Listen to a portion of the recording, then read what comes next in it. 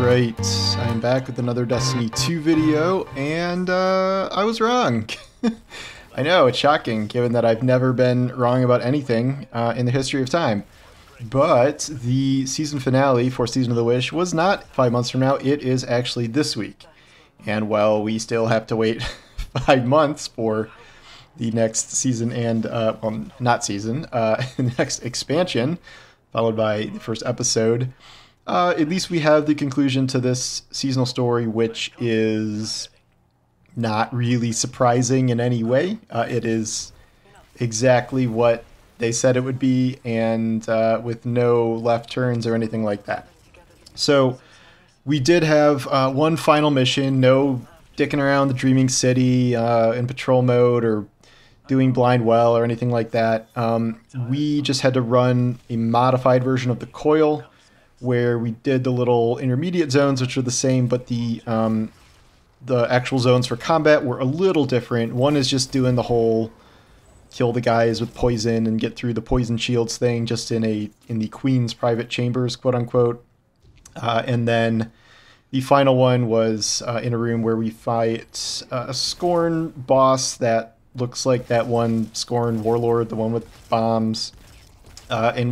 One interesting thing is that we learned that Fickrell has something to do with this. These are like Fickrell Scorn, which I think those were Fickrell Scorn of the Dungeon too, and the implication being that Fickrell is not aligned with the Witness. Fickrell has his own plans, and we have a Scorn episode coming up, so I would be shocked if that was not some sort of very minor preview for that. I guess it's possible that Fickrell is in the final shape, because we do need enemies to fight, and maybe those enemies are Scorn, and maybe Fickrell is the campaign boss, and the Witness is the final boss of the raid and whatever. So I'm not going to rule that out either. In terms of what actually happened, we get Riven's last egg, and then everything proceeds exactly according to plan. Crow agrees to go through the portal. We make the 15th wish, which is literally just going to the wishing wall in the Dreaming City. It's like this little modified version of it, and they even put these little like ascendant hover steps to get to the wishing wall for people who don't know like the quote normal way of getting there, which I found kind of funny. The wish is not complicated. We already did it once. It's just shooting 4 tiles that light up. That is literally it. A little anticlimactic that you do that and then nothing happens. The mission just ends.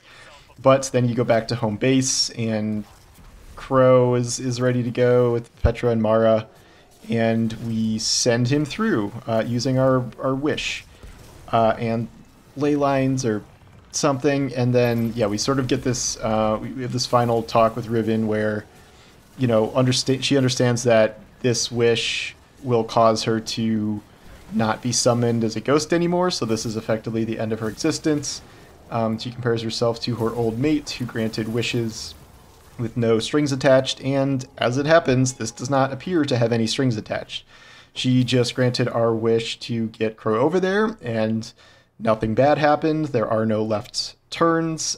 It's just really straightforward, which I guess is good for us and our prospects against the Witness. It's just kind of boring. I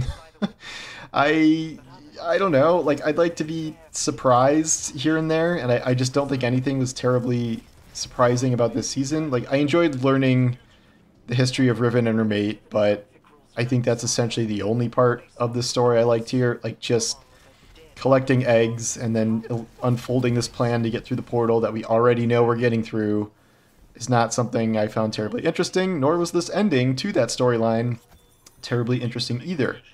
So, we are done with the seasonal storyline. Mara talks about Crow, quote-unquote, being on his way to the portal or through the portal, and I guess that can just be some unspecified amount of time, this time being 5 months. And now kind of questions remain about the things that are supposed to happen in between now and then, namely the possibly story-based things, like there's supposed to be these additional weekly wishes where we don't exactly know what those are.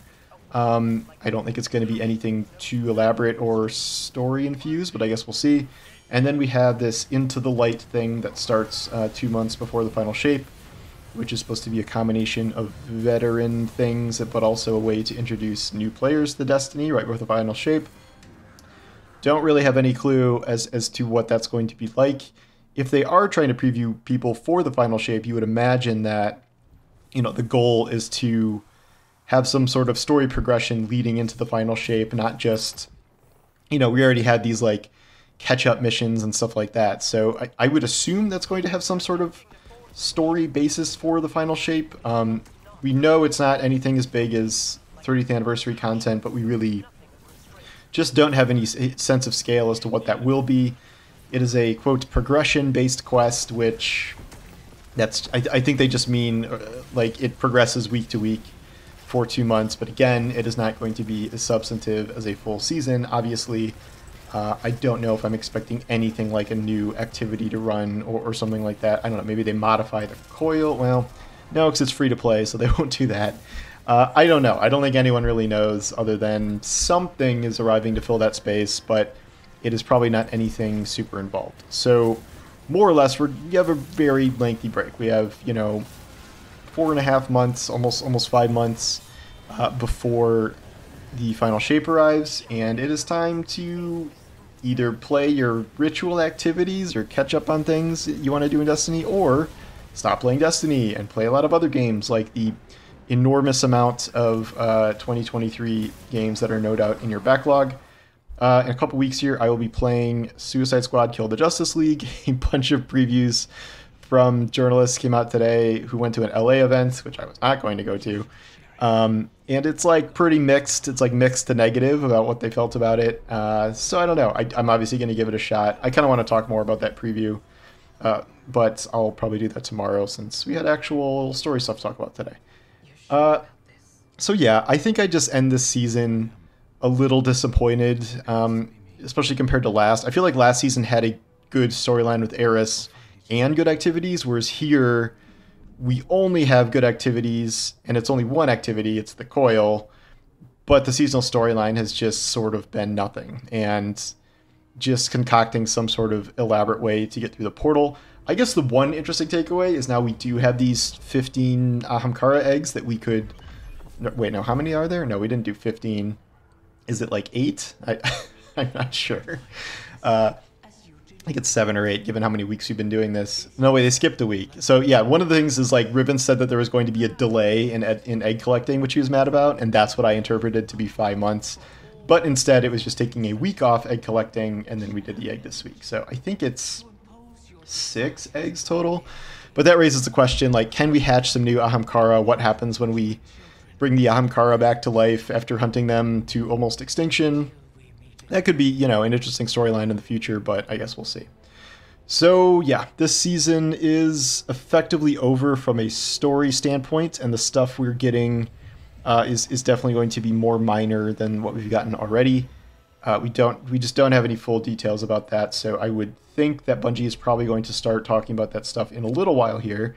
I don't know if these wishes are going to start exactly next week, or if they're going to be waiting a little longer on that. They did say something about a timeline. I thought stuff wasn't starting until at least February, so this might be kind of an empty period for the rest of the month outside of, getting a couple more catalysts for the Wishkeeper bow. But so yeah, I'm curious what you all thought of the story here. And yeah, thanks for watching, and I will talk to you soon. Take care.